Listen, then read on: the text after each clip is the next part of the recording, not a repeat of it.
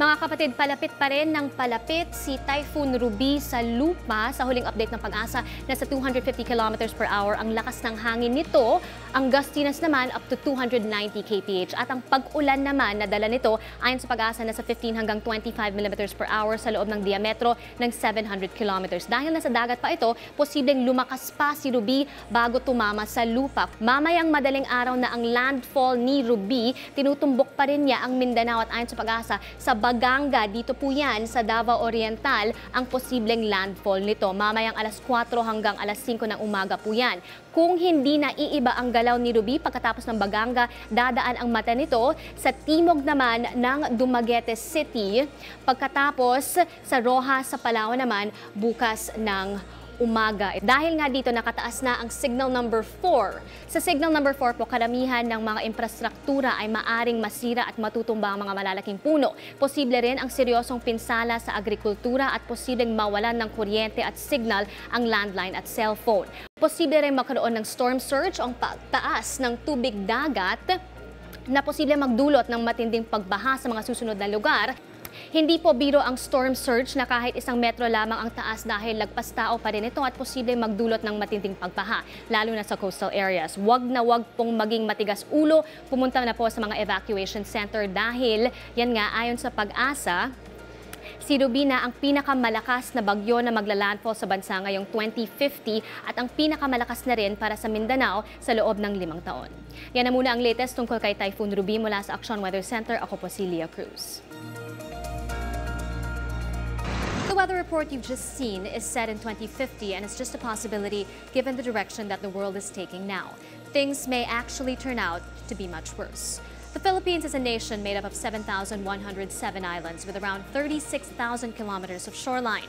We are also the 3rd most disaster-prone country in the world, and we experience an average of 20 storms every year, 90% of which affect the country, some causing great destruction. Storms like Ondoy or Quetzana in 2009, Sandong or Washi in 2011, Pablo or Bopa in 2012, and Yolanda or Haiyan in 2013. According to the Intergovernmental Panel on Climate Change, the Philippines is at great risk. It is in the Philippines where the highest sea level rise has been recorded since 1901. The global average is at 19 centimeters. In the Philippines, a rise of 60 centimeters has been recorded. That's 3 times the global average. In this map from Climate Central, we see that the Philippines experiences an average rise of 6 to 12 millimeters in sea level per year, depending on the area.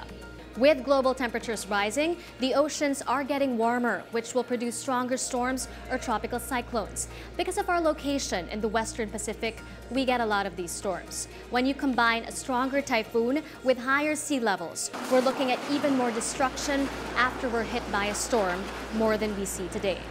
That means more of this.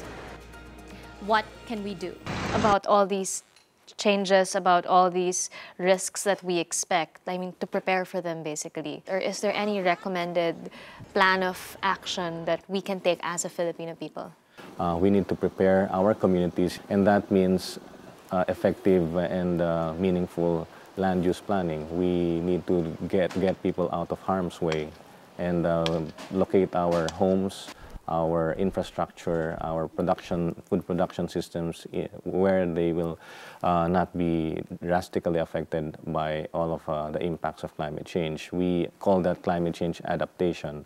We need to adapt because changes are taking place. We need to take care of the remaining pristine areas, the natural ecosystems, our forests, our mangrove areas, our coral reefs. These natural systems will be important in serving as buffers when climate impacts start to affect us. We fisherfolk can be instruments for protecting the marine resources and the coastal resources of the Philippines by fishing sustainably and reporting illegal activities and also establishing a circle of protection from abusive and short-sighted fishing practices that lead to the depletion of our fisheries and our coastal resources.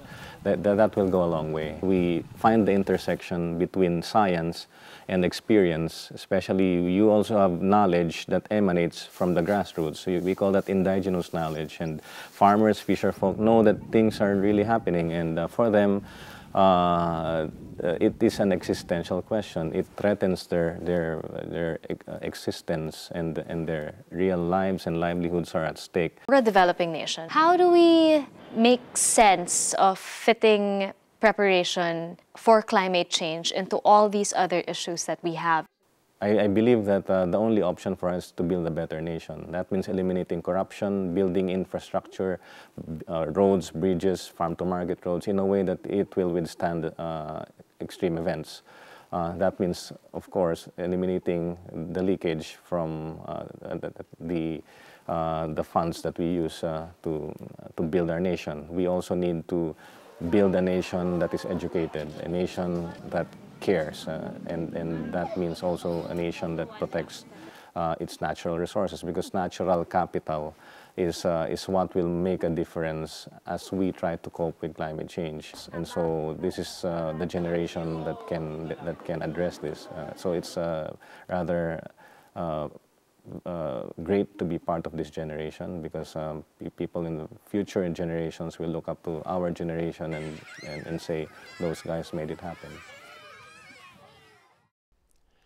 Climate change is affecting the weather everywhere. It makes it more extreme and disturbs established patterns. That means more disasters, more uncertainty. We can reduce the risks by cutting global greenhouse gas emissions and building low-carbon economies. Let's work together to make our societies safer and more resilient. Please join me in taking action on climate change. Thank you.